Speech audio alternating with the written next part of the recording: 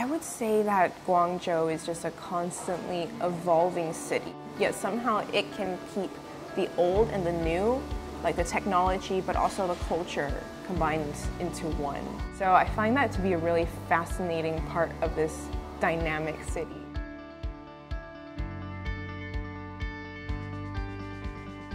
Hi, my name is Alysa. I've been in Guangzhou since 1999. It's been a really long time. I've grown up here, and Guangzhou is the only home that I know. Good morning, everyone. It's Alysa in Guangzhou, and today is another day in the life video. I went to university here in Guangzhou, and I studied Chinese language and culture. And then after graduating university, I started my own company a few years later. Guangzhou was a very diverse environment, and there was a lot of people here doing business, doing trade. Also because Guangzhou is like in the Greater Bay Area, so it has a lot of access to different international points. Aside from being a big city, there are a lot of places to go and enjoy wildlife, like camping and hiking. We went to the Nansha Wetland Park.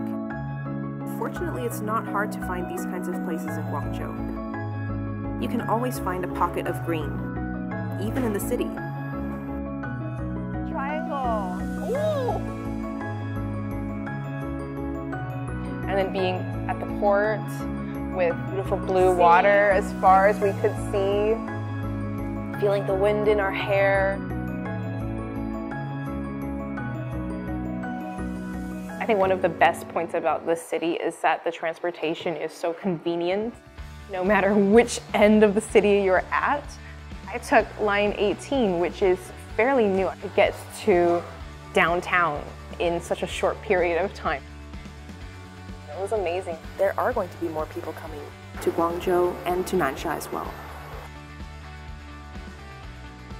Another thing that people especially appreciate about living here, and young people who are developing their own startups, there's just a lot of resources accessible to them. In the Greater Bay Area, Shenzhen, Guangzhou, we just have a lot of that, and it's pretty affordable.